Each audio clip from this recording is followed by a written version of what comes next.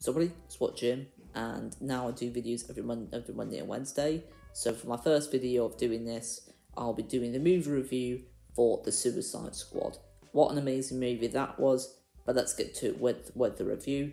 You can also let me know if you've seen the film and what you thought of it in the comment section below.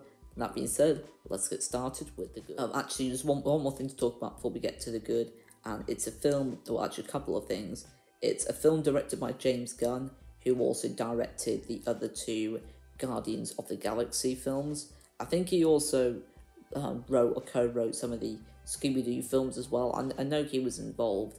I can't remember if he wrote it or produced it. He was involved somehow in those Scooby-Doo films from the early 2000s.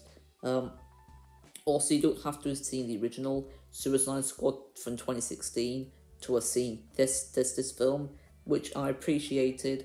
It's not really a sequel. It's still a standalone film.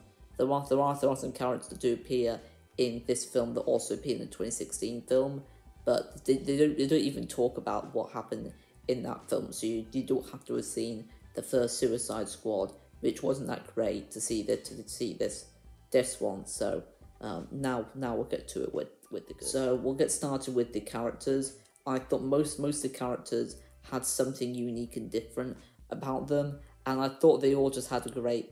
They were all just amazing at interacting with each other. I loved Idris Elba's character, Bloodsport. Margot Robbie, I think it's the best performance yet of her playing Harley Quinn. I think Harley Quinn might be my favourite DC character from the DC Extended Universe. I think she just amazes Harley Quinn. Nobody else can do that as good a job as she does. There was some really other great characters as well. I loved King Shark and his character called Ratcatcher 2. There were just loads of characters I just really enjoyed, and was Scene Stealers. I also really enjoyed Polka Dot Man. I wasn't expecting much from him, but I really enjoyed his character, and a lot of the characters had a lot of emotion to them as well, and I really felt like I could relate to a lot of them, even though they were villains. And I thought that they all were written very well, and I think all of them had a really fun time doing playing their characters. I think it's pretty obvious that they did, because it just looked like they were having a lot of fun playing as those characters. So that's pretty much all I'm going to say for the characters, but it was definitely a step up, 100% a step up from what it was in Suicide Squad. There were a few good characters in that film, mainly with Harley Quinn and Will Smith's character, but in this one, I think pretty much every single character is great or even amazing, in my opinion. I also thought that they all had great relationships with each other. I also quite liked Harley Quinn and Rick Flagg's relationship together. I also quite liked her relationship with Bloodsport as well. In terms of the action, I thought that was very, very violent. The action was, which we'll get to more in the bad for the film, but it was just really, really enjoyable action, very, very unique. There's not really many films that have got that type of action. I thought it was done very, very well, and it was just really, really fun when the action did come on. It had the perfect amount of it. Didn't overdo it with the action. Didn't underdo it either.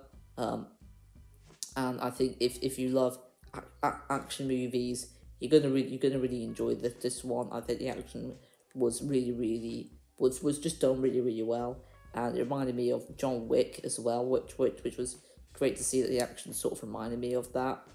And I just really enjoy the action. There's not too much else to say about it, but if you love action movies, you would definitely like this film. So in terms of the story, I was really in for the ride. It was really, really enjoyable and really fun for every second of it. It was just a really, really just fun story.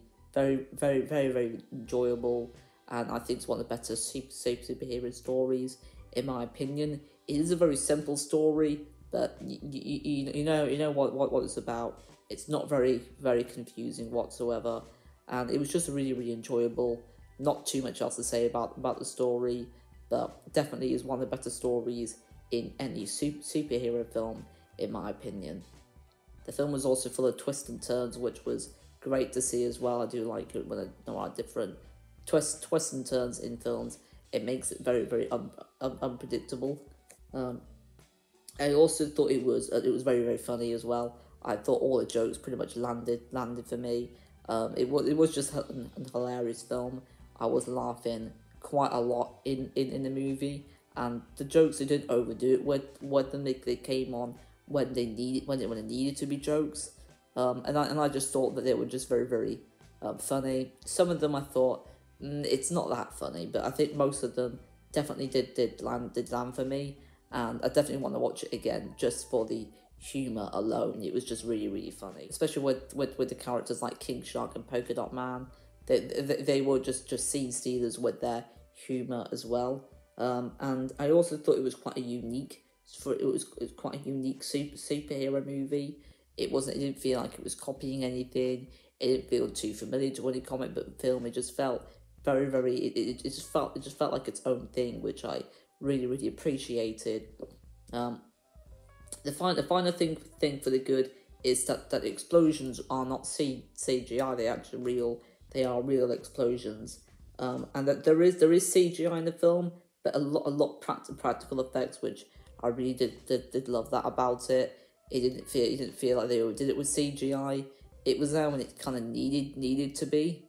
And it was just great to see a lot of practical effects done in the film. But now I'll move on to the bad for the Suicide Squad. So in terms of the bad, like what I was saying in the good, it is a very, very violent film. It's also very dark as well. I'd definitely be 15 if you're watching this. At least 15. I wouldn't be 12 watching this if I were you. It's far too violent, it's far too dark, and that's really all I've got to say about that. I also thought that the villain, I didn't think was anything that amazing. I think he could have been written a bit better. He was probably my least favourite character in the film. I also thought that they had dark humour as well, and some of the jokes, that they were the ones that didn't really land for me, because they were too dark for me as well. It also introduced too many characters, and I felt like quite a few of them, I want them to have more time with them. I didn't feel that we got enough time with quite a few of the characters from the Suicide Squad. And I also thought it showed too much of the film in the trailers. It was pretty easy to know which part of the film happens when, and when you can do that, it means that the trailer, I think, just revealed too much, and I felt like if it didn't reveal that much, I might have enjoyed the film a bit more, because I wouldn't have known really as much of what was going on. But unfortunately, it did show a lot in the trailers. And that's really all I've got to say for the bad. Not anything too major as far as bad's concerned. But now we'll move on to the verdict for the film. So I recommend this film to people who like DC films and people who like James Gunn films. Please be at least 15 years old to watch this. Don't be any younger than that. Watching this, please. And I just a blast watching this. I can't wait to rewatch it again. It was definitely one of my favourite DC films out there. It's hands down my favourite from the DCEU. I've still not seen the new Wonder Woman film, 1984, I think Wonder Woman 1984. That's not got very good reviews though. I've also not seen Man of Steel either, or Zack Snyder's Justice League, but when I do, I will definitely do reviews for them. But for this film, I would rate it a 9 out of 10, and it's one of my favourite superhero films at the moment.